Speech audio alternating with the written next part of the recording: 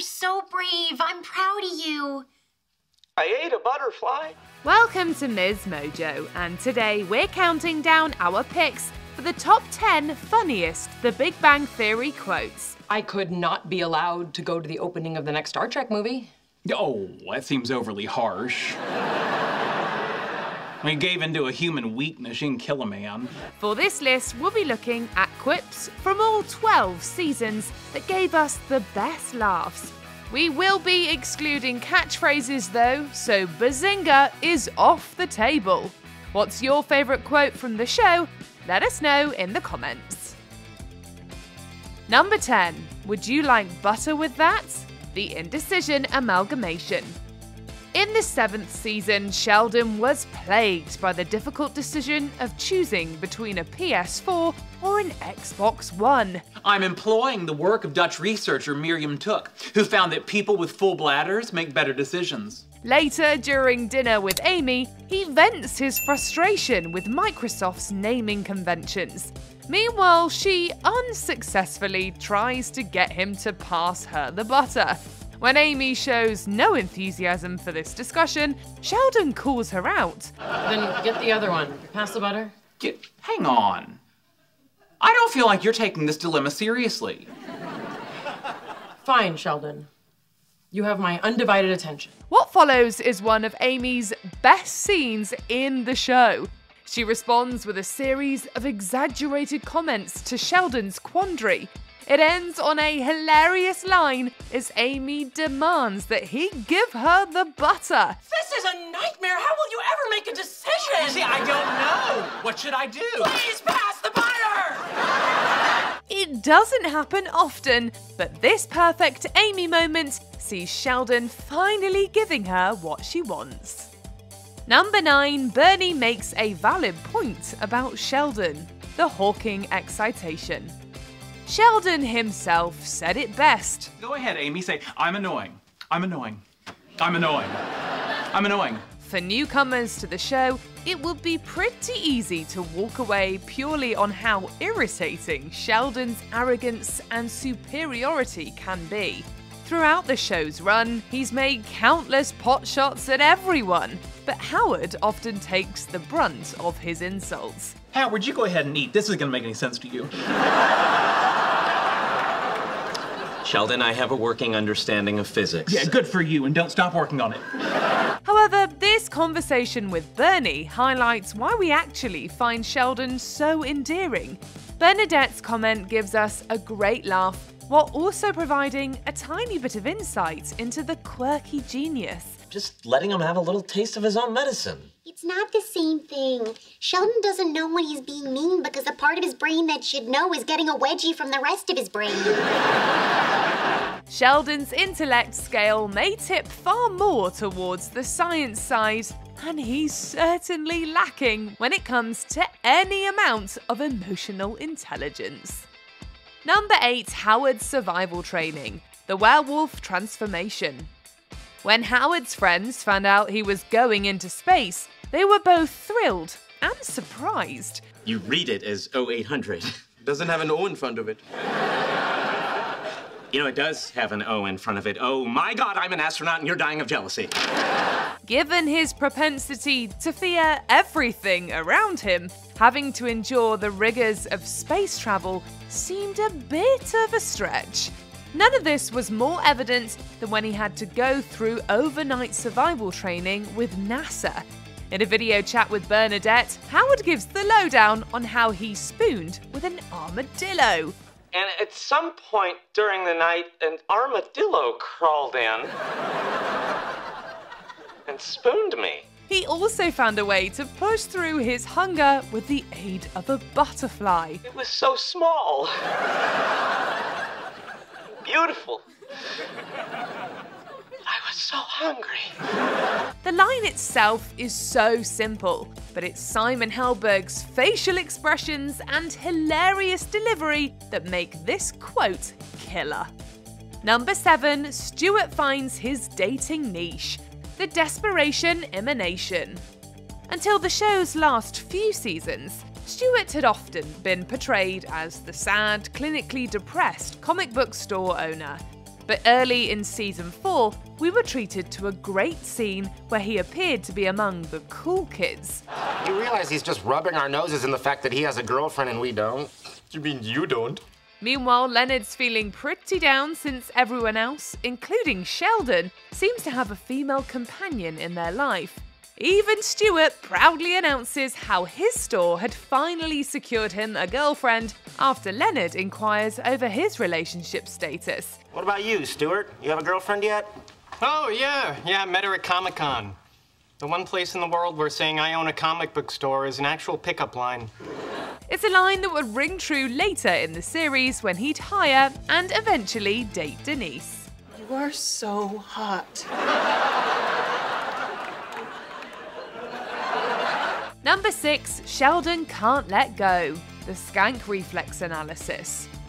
Ah, Sheldon, it might be your first appearance on this list, but it certainly won't be your last. The Nobel Prize-winning character found his way into the hearts of millions with countless quips and comments that will forever stick with us. As season 5 opens, Sheldon delivers a memorable line highlighting his inability to let things slide. Just let it go, Sheldon. If I could, I would, but I can't, so I shan't. He's perplexed by Penny's comment about how. It's not what it looks like. What does it look like?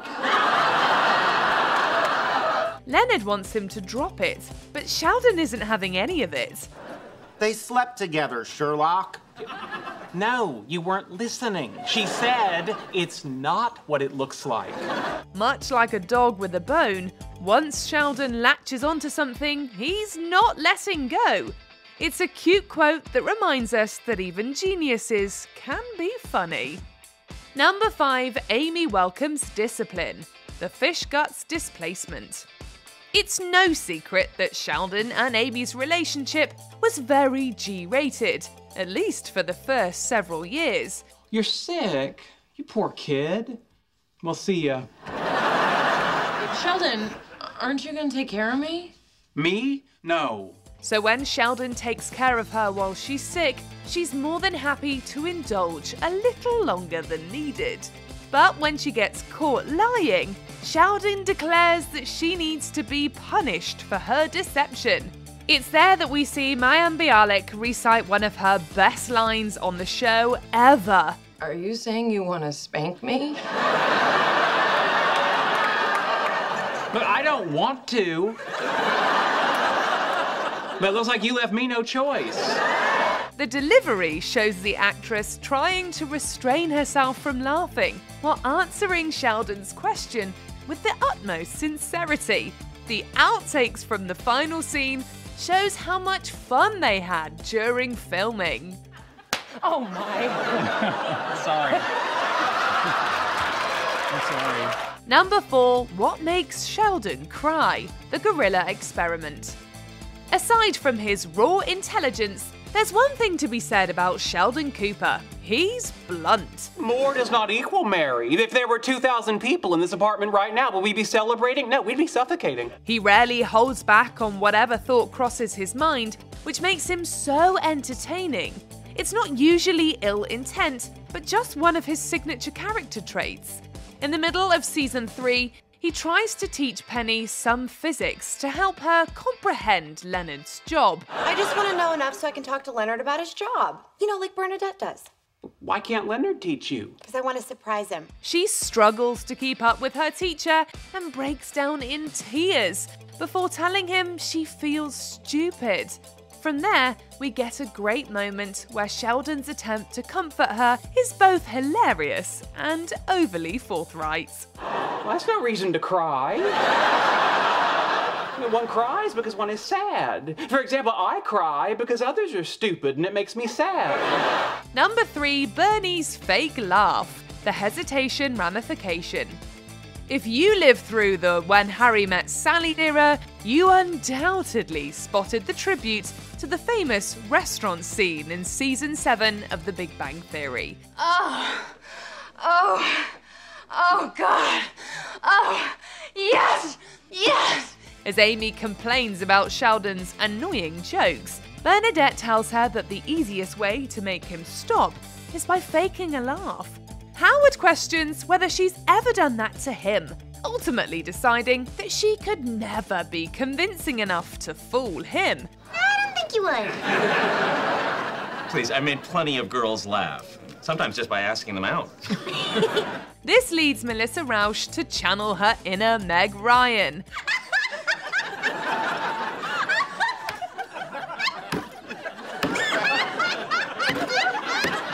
The best part is when she stops abruptly and goes back to eating, much like Sally did in the movie. Number 2, Penny's comeback. The panty piñata polarization. Although most of the characters tended to couple up as the show went on, one could argue that Sheldon and Penny were the most entertaining pair. I'm banished? What the hell kind of crap is that? Don't worry, I'll talk to him. Yeah, you do that. Just so I know, would you be open to taking his class? One of the best examples came early in season 2 when Sheldon banned Penny from the apartment for touching his food, leading to one of the show's funniest feuds. After Penny messes with Sheldon's laundry schedule, their argument in the basement results in one of Penny's best comeback lines. Woman, you are playing with forces beyond your ken. Yeah, well, your Ken can kiss my Barbie.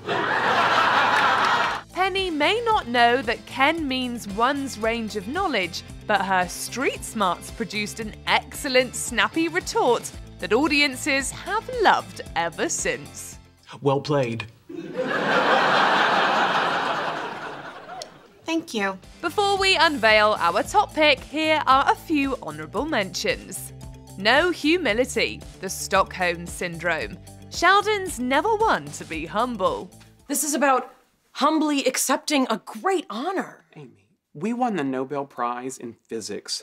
Humility is for people who win the goofy Nobels like literature, economics, and peace. A culinary quip, the Thanksgiving decoupling. Raj's play on words provides a good laugh. Well, you might have to cook for one more because she invited Zach. What? My, the plot like my gravy thickens. The Grinch is relatable, the maternal congruence. We're not surprised Sheldon loved the Grinch. Yeah, I found the Grinch to be a relatable, engaging character. And I was really with him right up to the point that he succumbed to social convention and returned the presents and saved Christmas. What a buzzkill that was. Sheldon doesn't dance. The Gothowitz deviation. You're unlikely to find any version of Sheldon on the dance floor. Penny, while I subscribe to the many worlds theory which posits the existence of an infinite number of Sheldons and an infinite number of universes, I assure you that none of them am I dancing. A flustered Penny. The Cooper-Nowitzki theorem. Penny shocked by Sheldon's new friend. Holy crap on a crap. Before we continue, be sure to subscribe to our channel and ring the bell to get notified about our latest videos. You have the option to be notified for occasional videos or all of them. If you're on your phone, make sure you go into your settings and switch on notifications. Number 1, I'm not crazy. Various. It's been said that there's a fine line between genius and insanity. Those who see the world differently are often misunderstood, and Sheldon Cooper's a perfect example, especially compared to those around him. My sister's got a kid who's special. Yeah, well, he's extra special. On repeated occasions throughout the show's run, he's been called crazy by countless other characters. As a result, he's always ready with a quick and simple response to quash this misconception. I'm not crazy. My mother had me tested. Much like Sheldon's Bazinga catchphrase, it's a quote we've heard time and time again over the show's 12 seasons.